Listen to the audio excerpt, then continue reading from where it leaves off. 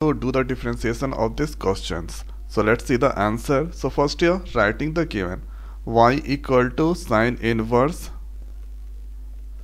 and then after here 5x or plus 12 root 1 minus x square divided by 13. So this is the given. After doing this here, so first we can write now y equal to sine inverse, and there we can write 5 by 13 x, and here 12 by 13 root 1 minus x square. So here let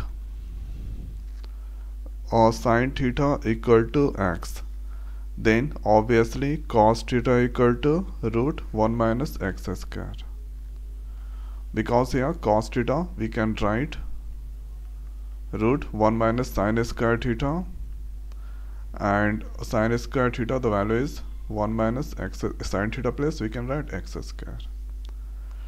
So now here putting y equal to sine inverse, so x place we can write this is now sine theta, and 5 by 13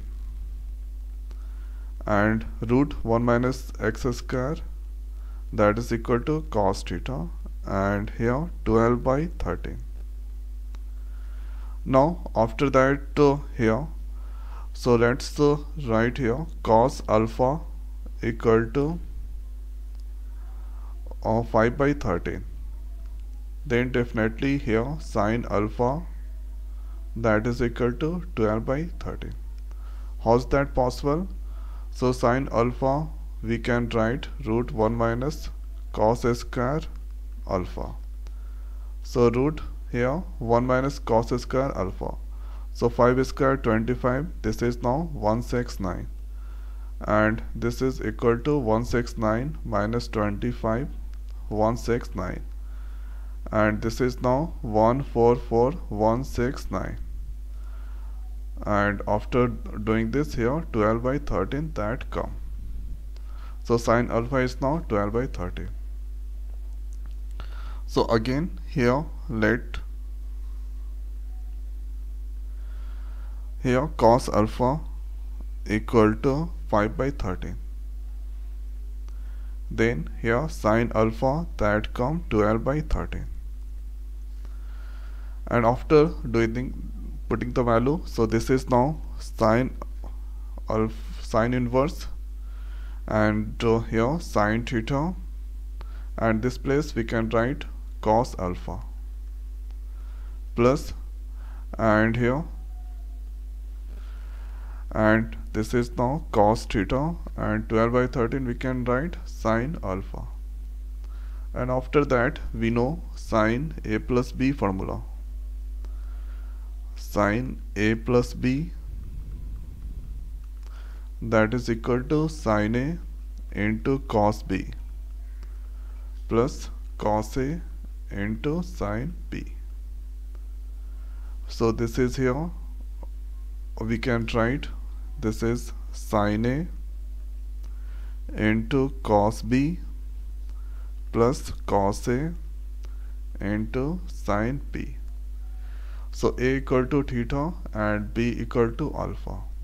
So now here we can write y equal to sine inverse. So this place we can write theta plus alpha, sine theta, so there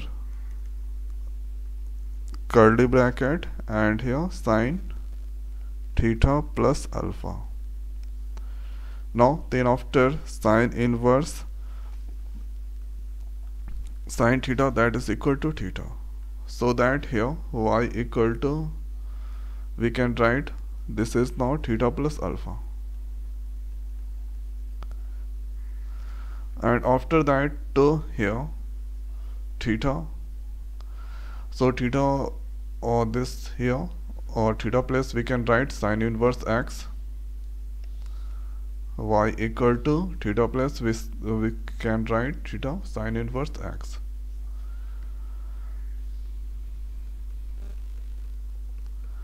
and alpha place here this is now cos alpha. Okay, so alpha place, here we can write cos inverse 5 by 30. Cos inverse 5 by 30. Or if you want, then alpha place you can write sine inverse 12 by 30. After that, doing the differentiation with respect to x, so dy by dx, and here d, then after sine inverse x, and this is now cos inverse 5 by 30 divided by dx. And after that we can write this one, d sine inverse x dx. This is now d cos inverse 5 by 13 divided by dx.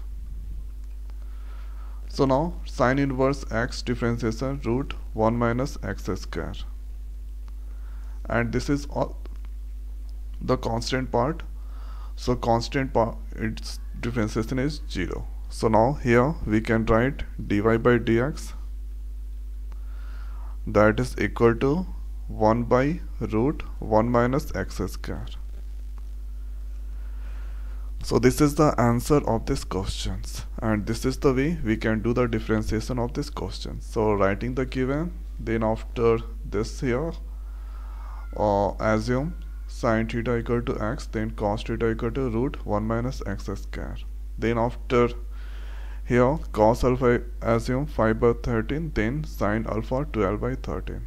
And after that here you should use this formula, sin into cos b plus cos a into sin b, sin a plus b that is equal to sin theta plus alpha, and this here we can write theta plus alpha.